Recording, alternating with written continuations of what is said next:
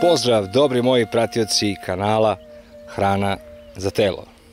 Ova ovdje biljka je potpuno neprskani paradajz i to u ovoj godini u kojoj je zaista umetnost uspjeti da uopšte održite biljku paradajza zdravom jer su kiše konstantne. Evo opet se naoblačilo i opet će verovatno kiša. Međutim, srećne vesti su na kraju tunela, dakle za par dana nam stiže taj čuveni tropski talas i konačno kreće vreme da se stabilizuje i da bude sunčano, što će naravno odgovarati paradajzu jer će fizički uništiti plamenjaču koja ne može da opstane na visokim temperaturama. Meni je drago da sam uspeo da sačuvam veliki broj biljaka i to bez ikakve hemije.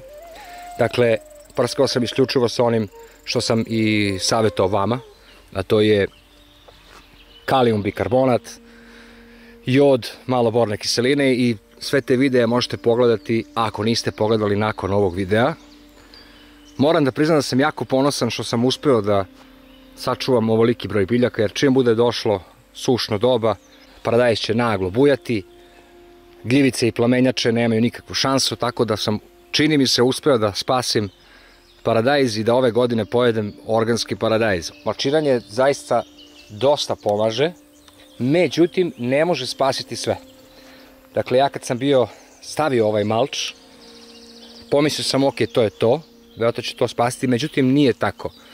Plamenjača se i dalje širila. Međutim, uništiti plamenjaču je praktično, možemo slobodno reći, nemoguće, jer naravno sintetiku i hemiju uopšte ne uzimam u obzir, jer prskanjem, pa čak i plavim kamenom, koji je možda najmanje štetan, a da ne govorimo o sistematskim fungicidima, vi uništavate pčele, vi uništavate ribe, vi uništavate vode, vi zapravo zagađujete ovu prirodu. A mi nismo jedini koji ćemo ovdje živjeti, zar ne?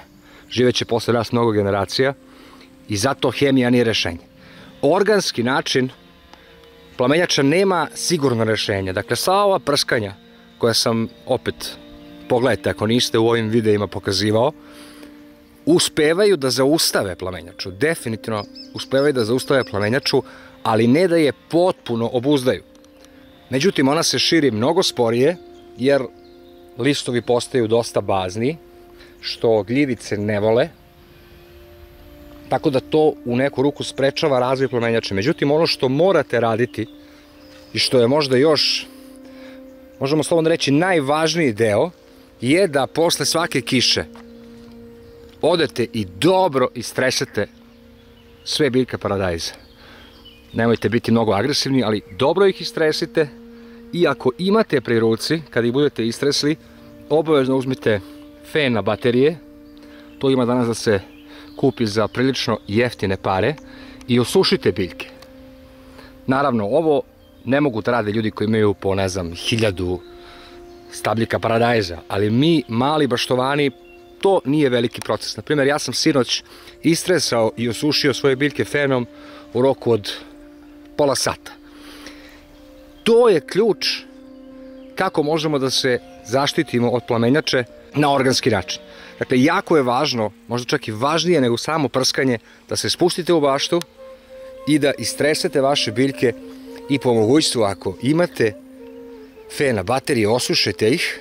Samim tim gljivice više ne mogu da se razvijaju jer plamenjača zahteva vlagu i vodu da bi se širila. Dakle, ona u ovom slučaju, kada je, evo sad je sunce granulo, list je osušen, ona se ne može širiti. Ona se može širiti kada padne kiša, jer je to vodena buđ.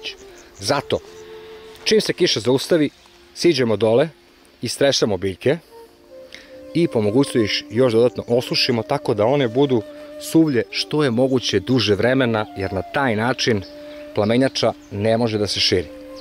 Neki biljke nećete spasiti, ali čak i ova biljka koja izgleda maltene unakažena, kada sada bude nasledio sušan period, ona će vjerojatno dati par paradajza, što opet nije loše. Još jedna važna stvar koju sam hteo sa vama da podelim je autohtona vrsta paradajza u vašem kraju. Moja ideja je sljedeća. Ja sam ovdje posadio 1, 2, 3, 4, 5 autohtonih vrsta paradajza. Dakle, paradajz se zove jabučar koji je ovdje sađen dugi niz godina. Ideja je sljedeća, da vidim koja će od ovih biljaka najbolje da podnese plamenjaču. Primjera radi, ova ovdje deluje kao da je nije napala ni jedna jedina gljivica.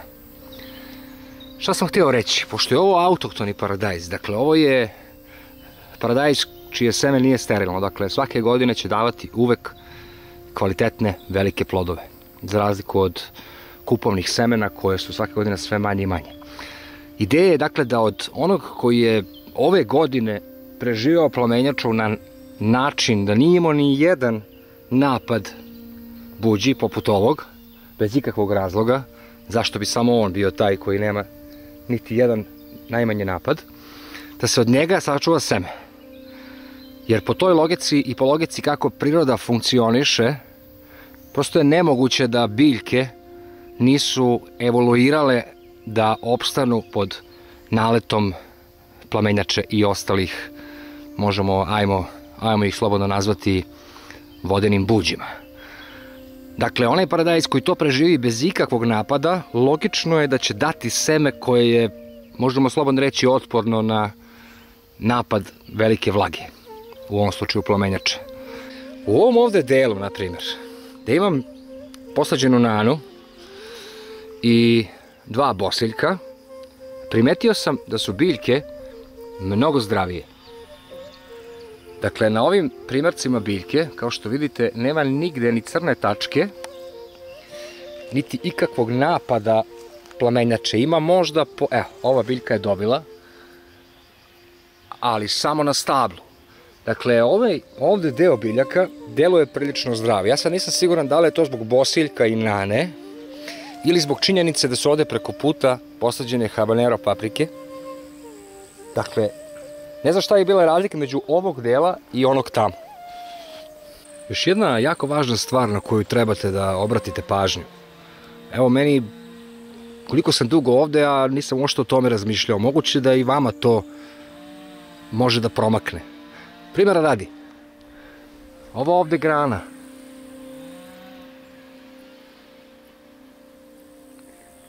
i ova ovdje grana zaklanjaju barem jedno 1,5 sata vremena popodnevnog sunca, kako ovom delu paprike.